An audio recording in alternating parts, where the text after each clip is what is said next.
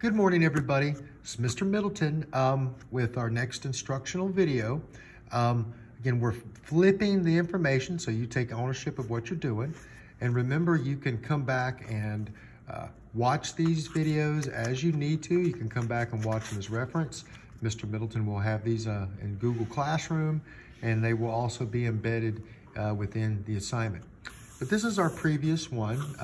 We did this one yesterday. This is what Mr. Middleton calls a sundial exercise, where we have a central light source. And from that central light source, which we're gonna draw, because every time we draw, it makes us develop. If we're seeing something in our head, we put it on paper, we're getting that skill. But anyway, we made these little marks first along like where the hands of a clock would go.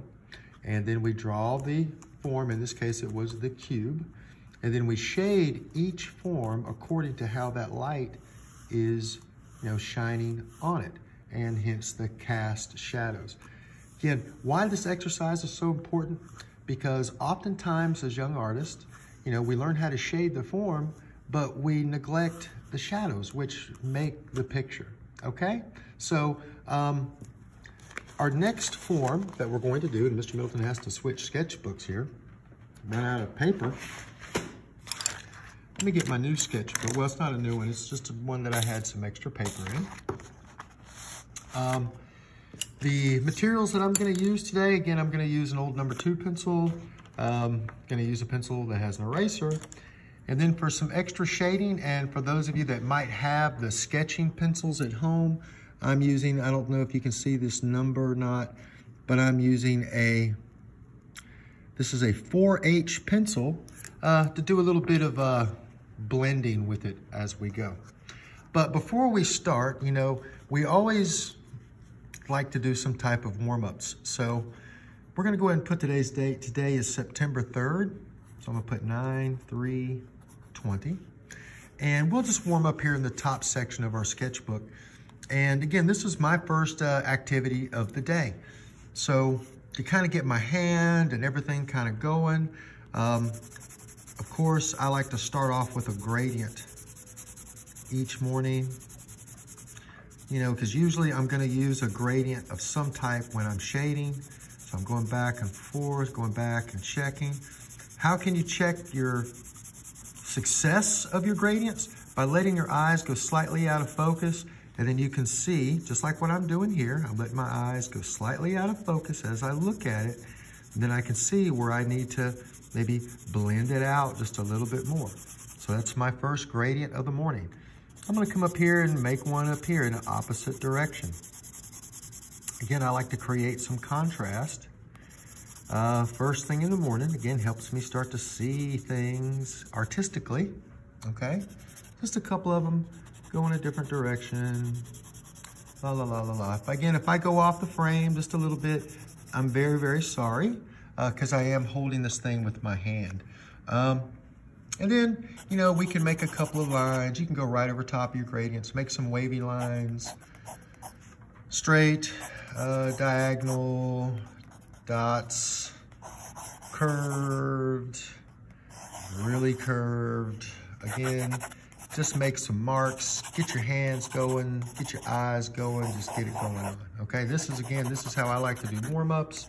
Just getting things, just flexing, okay? Just kind of getting things going. I love doing warm-ups. They can be totally random. They can be totally cool.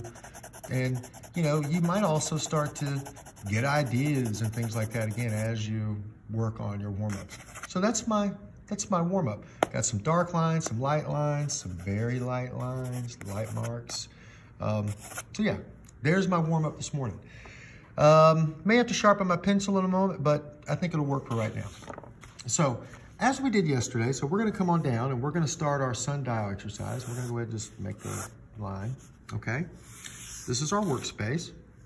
So what we're going to do first, we're gonna start off with a circle, okay?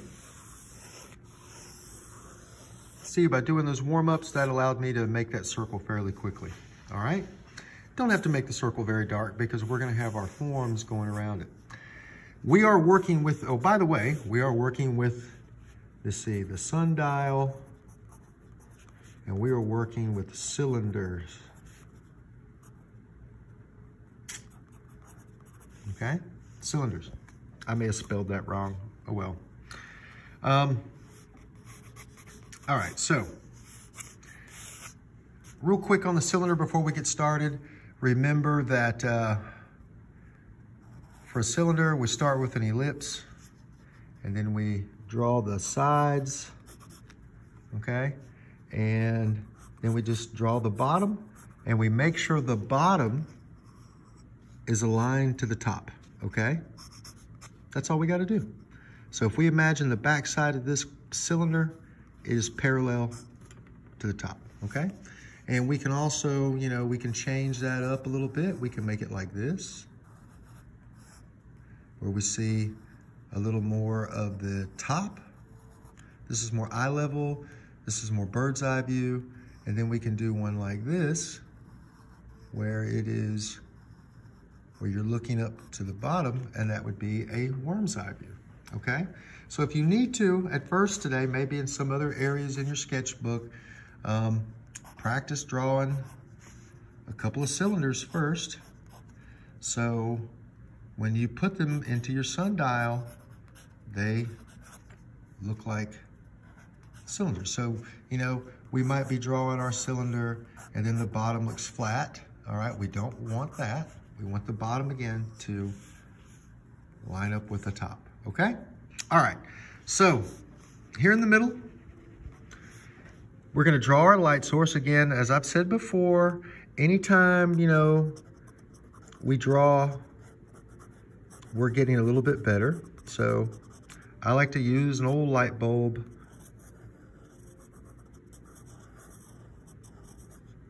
Okay. And I'll put the little filaments in there, add little reflections. And let me clean this up just a little bit. I don't like the way that looks. Like, Mr. Middleton, you're spending an awful lot of time just on the center of this thing.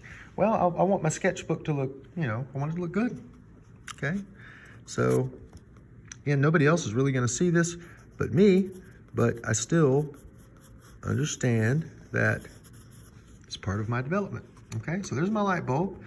And like we did before, we're gonna draw some light waves so we know or indicate that this is where the light is coming from, okay? All right, now we'll go to the top. Remember, we are referencing like a clock face, all right? Remember, we used to use sundials in ancient times to determine the times of the day, okay? So here, here, and here, we'll come over and we'll make one here, okay? Then we've got these sections or these spaces that are in between, okay? Let's divide these in half, like so. Come here, and basically one here. I'm gonna move that one. Find my eraser. It's pretty much in the right spot, but again, I don't want it to interfere with my drawing, okay? All right, so, didn't leave quite enough room up here on the top, but that's okay. All right, so, to start off with, I'm gonna go ahead and do the one down here on the bottom. So I'm going to start with an ellipse, okay? And then I'm going to draw the sides, okay? And then I'm going to draw the bottom and just kind of make sure that it's lining up with the top. I'll come up here to this one. I'm going to do the same thing. I'm going to draw a cylinder, trying to keep it like the one I just drew, at least the same size, kind of the same size. You know, just do your best. And we will make the bottom, make sure the bottom lines up with the top, move up.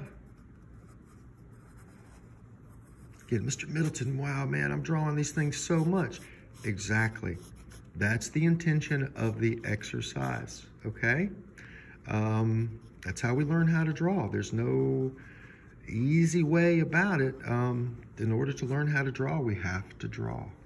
Come up. And as you've heard me say before, repetition, repetition, and more repetition will give you confidence and help you develop, and you will become a better artist by doing so. Coming up, I'm just going to erase this mark completely because I've totally didn't leave myself enough room. So I'm gonna come here, but I'm gonna put my ellipse, as you see me doing here. And then I'm gonna draw the sides. Okay, I'm gonna make sure the bottom lines up to the top. See, look at that, easy, easy. I'll come over here. I want to draw my ellipse. Trying to keep the same size as I've done the other ones, okay? Draw the side, draw the side. Oopsie daisy. Again, I'm drawing this through looking at my phone, okay? So here, all right. And we haven't talked about shadow, the shadow placement yet, but it's very, ooh, that does not look good. So let me go ahead and take my eraser, using my critical thinking skills. Get those little flakes off there, eraser flakes. And let me just loosen up just a little bit, get a little more sketchy, okay? Bring it on down, bring it on down, okay? Make sure the bottom lines up to the top. Again, very similar to what we did yesterday. And if you were in one of my other classes, we also did this with some other stuff too. But for beginners, you've done the cone and the cube. Intermediate, you did the cube yesterday. You will be working on cylinders. No, excuse me, you'll be working on cones today. But anyway, that doesn't matter. I'll talk to each one of you during class on that. But anyway, here we have the cylinders lined up according to a central light source. Some of our shadows might go off just a little bit, okay? Now, we'll go ahead and start with this one here at 12 o'clock. So remember this, we'll get a draw or indicate how that light wave would be hitting that form. And on this one, this is kind of a tricky one, but we imagine again the surface or the table or whatever this object is sitting on, more of it's going back here, okay? So this shadow is going to basically kind of go out like this, okay? Now, I'm gonna go ahead and take my pencil and just shade in my shadow the best that I can, okay? Right there.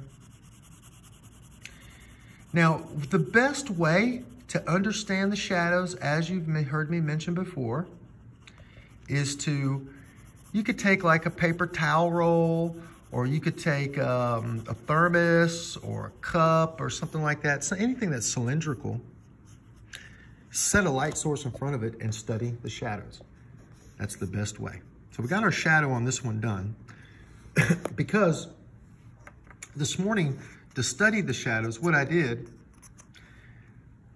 you see how the shadow's coming out like this. So if the light's coming this way, how that shadow just kind of spreads out like that, okay? Do I have another cylinder here? Yeah, we have kind of one, I have a paper towel roll here, but you see how that shadow goes out like that. And you see how the shadow gets a little bit lighter the further away you get, but it's darker right here. Oh, and I love this. Here you can see that the gradient happening with the cylinder. I love how you can see a little bit of the ambient light coming here to the side, okay? All right, so for the cylinder itself, the core shadow would be kind of like behind there just a little bit, but still, we're going to go here and get lighter to the center, a little dark at the edge and get lighter toward the center. And then on the top, we'll put just a little bit of shading in there, okay? Now, this is getting lost with this. So let's just maybe darken in that shadow just a little bit to create some contrast. And this could be the lighting in my room too, but I'm just gonna go ahead and put a little emphasis there so we can see it out of the shadow, okay? That's our first one. Come here like this. This is our light, okay? Our light wave. We'll go ahead and do our gradient on this one. We'll start with the dark side back here, okay? And we'll get lighter and lighter and lighter as we get to the light source, like that. And we'll put a little bit of shading here on the top, just a little bit. A little bit of that light might be cast there. So the shadow will go like this. So if we imagine that ellipse back here, that edge, that shadow is going to kind of go off like that. And we'll just fill it in. Again, the best way to get shadows is to observe stuff and then draw the shadow. Y'all remember that, because we are going to have, I believe, an assignment. I'm going to ask you to find objects like this and then study the shadows. But anyway, this next one, here's our light source. Boom, boom. So the light here, this way, that's where that shadow is going to go. The shadow is going to go like that. So if this side is opposite the light, it's going to be the darkest. Okay, and we're going to get lighter as we get to the highlight. I'm going to put a little bit of darker value back here, have it get lighter to the front. Then I'm going to fill in my shadow, okay? Now, what I'm doing here again is kind of sketchy. But when we do formal drawings, this is what they're gonna look like. They're gonna look nice and blended and awesome with the value scale and all this good stuff. This is what we kind of want. This is what we want to avoid right here, okay? Scratchy, scratchy, scratchy, okay? I think we can all, you know, agree that we can do really good work if we put our mind to it. So we have this. So the light wave is coming this way. So I'm going to put my core shadow back here. Get lighter as I get to the front. This is where my shadow is going to go.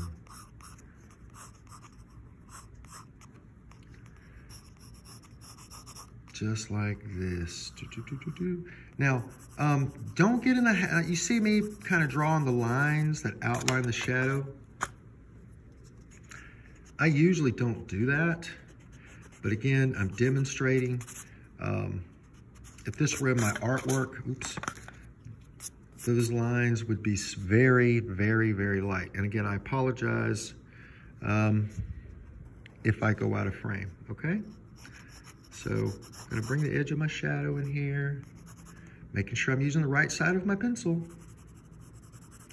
Okay, and I'm just gonna fill in my shadow, boop, boop, boop, boop, boop, just like this. But we know shadows don't have dark lines around them or on the, on the edges of them. But again, we're just working with our sketchbook and we're practicing. So we got that shadow. We'll move over.